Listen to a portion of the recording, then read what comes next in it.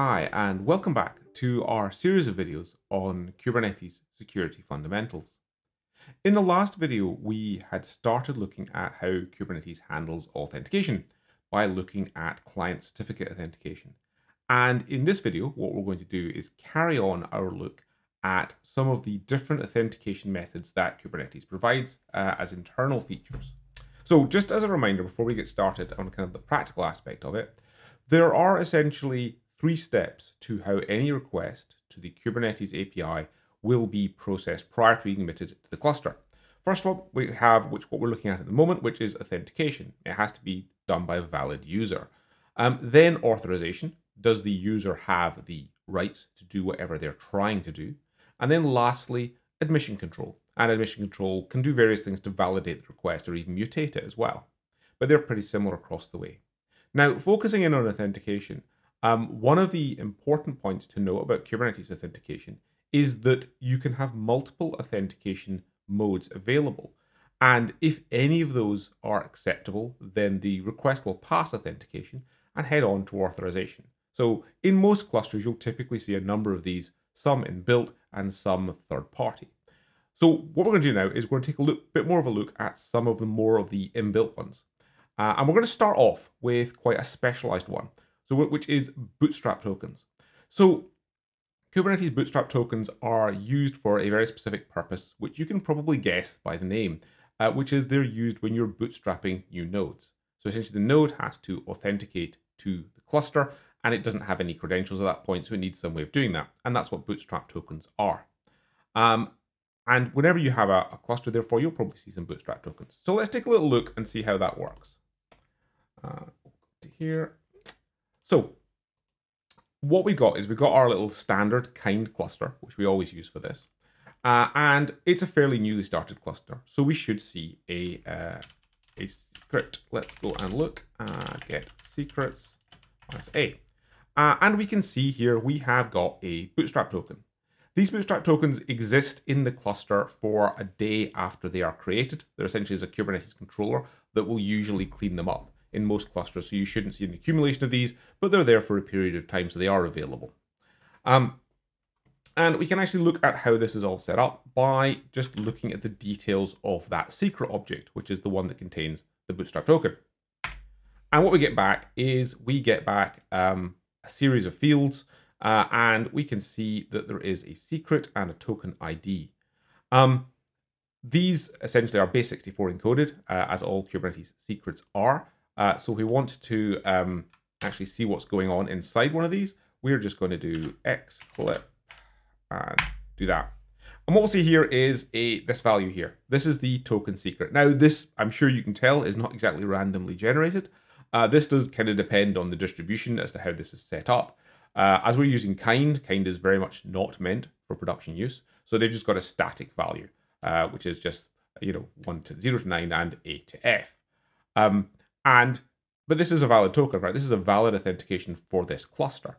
And we can actually authenticate to the cluster using this token and see what access that provides. So why is this important? Why do we care about this?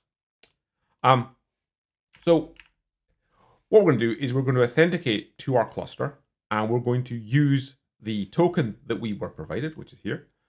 And then we're going to do auth cani -list. This is a very useful Kubernetes command, which essentially lists all of the permissions that a given authentication credential's got. And when we enter on that, we'll see a couple of interesting things. You'll see that we can do create certificate sending requests. This is so that we can essentially, the kubelet on a new node can get its proper credential, its long-lasting credential. And we can see that it's got this as well, so it can create these requests. And it can also get nodes, right? So it has to be able to look at the nodes that are available in order to create the credential. So whilst this credential, it's not cluster admin or anything like that, there are definitely scope for an attacker who had one of these to do something like, for example, create a fake node. And there's been some researchers who've kind of explored and looked around at that concept. And obviously, you can see very clearly here, bootstrap tokens are in no way designed for ordinary users. They have this very specific purpose, and they should only be used for that. I have read about one company who apparently did use bootstrap tokens for authentication, for general authentication. So, it's not to say it's never used, but I would definitely say never should be. But you do have to be quite careful to make sure you're managing these tokens because they do have some rights that could be misused. So they're definitely one to keep an eye on. Don't put these on any open areas. Do keep them safe and secret. So that's Bootstrap tokens. Very limited use, but interesting to know that those exist and they are a valid authentication method for a cluster. The next one I want to talk about a little bit is static token authentication. Now, static token authentication has been around in Kubernetes for a very long time. It's one of the very oldest authentication mechanisms, and it is still valid. The way it essentially works is here you will have a file with a static set of creds. So you essentially have a list of credentials, a list of users, and a list of tokens. Anyone who provides one of those tokens to the API server gets assigned the username and groups that are in the file. So it's a really fairly kind of basic file. And we can look at a kind of example of one of these like this. And we can see here, this is just an example one that I put together. We've got some random tokens, we've got some strings for the usernames, and we've got some group memberships as well.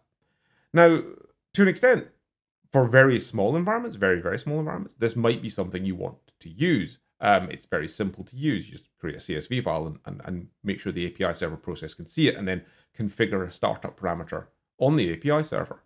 But I will say, obviously, that this is not suitable for scaling or suitable for large environments for a variety of reasons. From a security standpoint, the most obvious of these is this is a clear text file with credentials held in the clear. That's not a good idea. There's a lot of risks of this leaking or of someone getting unauthorized access to it. Generally speaking, never a good idea to hold credentials in the clear. But from a usability standpoint and a kind of how easy it is to operate, a notable point here is if you want to change any of these, so you want to add a user, change a user, delete a user, you have to restart the API server to make that have effect. So that's obviously pretty clunky at scale.